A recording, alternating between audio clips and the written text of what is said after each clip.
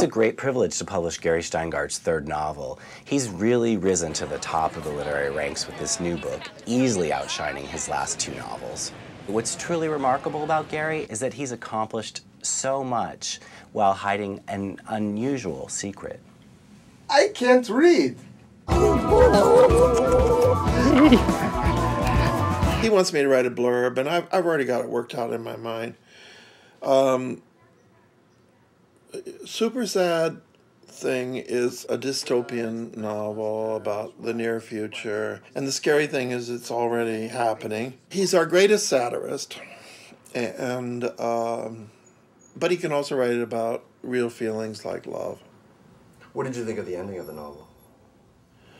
I haven't gotten that far. I mean, I actually only have read just the beginning. Well, here's another homo wild. Oh, I hear famous homo. Famous homo. Ah, so pretty. Now he has this big teaching position at Columbia. Columbia? They let him teach at Columbia? Oh my God. Think of our poor kids. He's a huge inspiration. He came from nowhere. And he's, you know, still kind of nowhere. But he knows how to work the literary world. What was your favorite class of his? I guess his seminar on how to behave at a Paris review party. Well, you know, I do so much prefer early Ian McEwan to late Ian McEwan.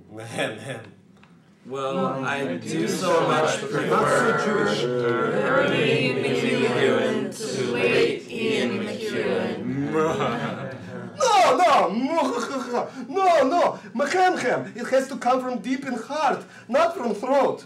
James Franco, please teach this. See, this is real Author. Less is more. I actually haven't read his new book, Sad, True, or whatever. But you know, I don't think he actually wants me to read it. I mean, I don't think reading is really his thing. There, girl, there. No.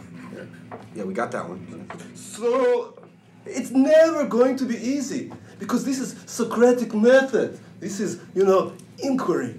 What he really wants to do is, you know, cash in on the whole Hollywood vampire thing. Like, but, you know, we're gonna do like this werewolf thing, but they're not wolves. They're bears, like werebears. Working with Gary has been a singular experience. Because of his voice and his style? No, because he demands his advance be paid entirely in smoked meat, pickled tomatoes, and 3 recently graduated debutantes from Mount Holyoke. I mean, not that I'm bitter, because I love Gary. Women can be writer too, huh? We try. You try. It's hard. Our brain, you know, we try so hard to like separate our brain from our, you know. Yes. But let's face it, the only reason Gary gets published is he's so good looking. At some point in college, he took some mushrooms, some kind of hallucinogenic, and had a vision that he was actually an immigrant from Russia. So he began writing from that point of view. You know, imagine what his parents would be like. He started having an accent. You're such a good boy. Oh, eat turkey trees. You know what you like? You like Lady with the Lapdog. Chekhov story? Who? Chekhov. Guy from Star Trek writes story? Gary has managed to escape the anxiety of influence by the sheer fact that he has never read a word.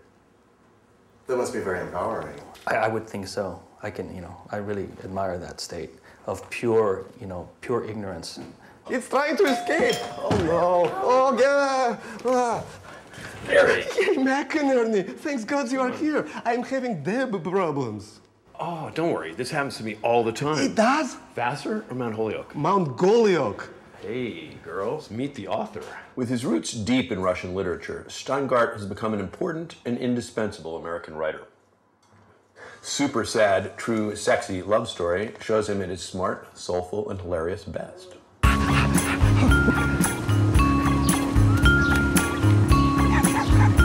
Hey.